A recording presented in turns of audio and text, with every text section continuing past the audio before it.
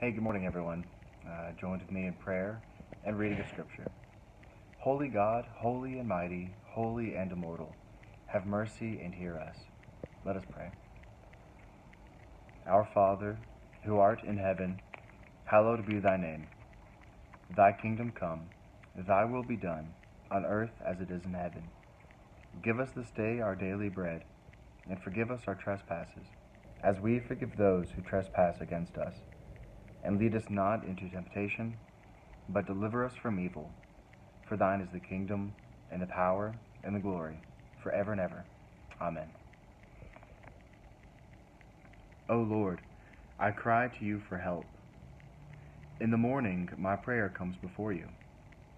Give me the joy of your saving help again, and sustain me with your bountiful spirit.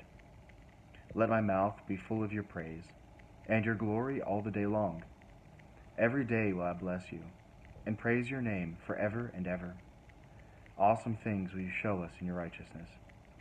O God of our salvation, O hope of all the ends of the earth, and of the seas that are far away. Bless the Lord, O my soul, and all that is within me, bless his holy name. He redeems my life from the grave, and crowns me with mercy and loving kindness. Lord, hear my prayer, and let my cry come before you. Let us pray.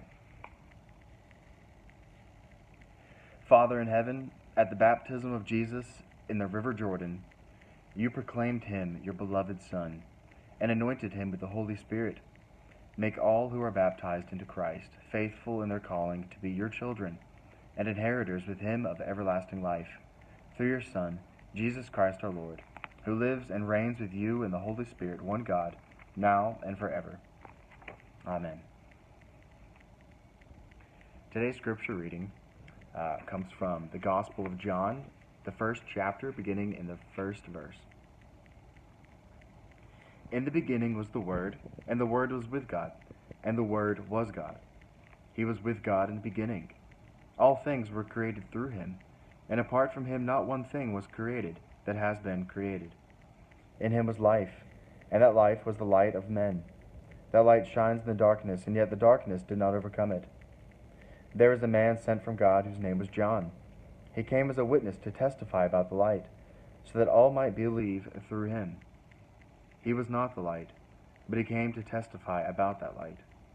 The true light that gives light to everyone was coming into the world. He was in the world, and the world was created through him, and yet the world did not recognize him. He came to his own, and his own people did not receive him.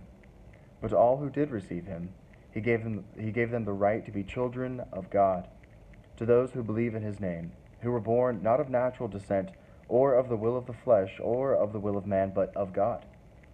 The Word became flesh and dwelt among us.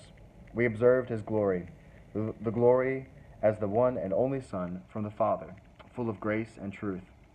John testified concerning him and exclaimed, "This was the one of whom I said, 'The one coming after me ranks ahead of me, because he existed before me.'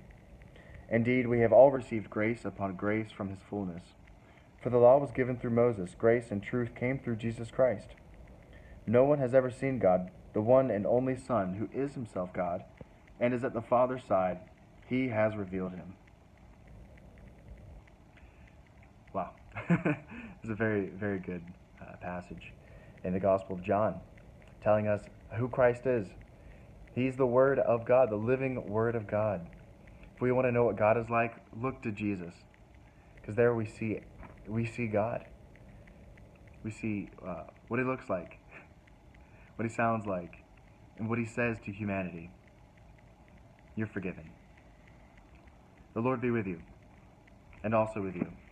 Let us pray. Heavenly Father, thank you for what you've done for us through Christ. The incarnate Word, breathed out before all time. The Word that hovered over the waters. The Word that proclaimed to Pharaoh, "Let my people go." And the Word given to all of us, that we are your children, that we are forgiven, and that you hold us fast. Lord, we ask that you strengthen our faith in these promises, and that you guide us into a new life. We ask all these things through Jesus Christ. Amen. We give thanks to you, Heavenly Father, through Jesus Christ, your dear Son, that you have protected us through the night from all danger and harm. We ask you to preserve and keep us this day also from all sin and evil, that in all our thoughts, words, and deeds we may serve and please you. Into your hands we commend our bodies and souls and all that is ours. Let your holy angels have charge of us, that the wicked one have no power over us. Amen. Let us bless the Lord, friends. Thanks be to God.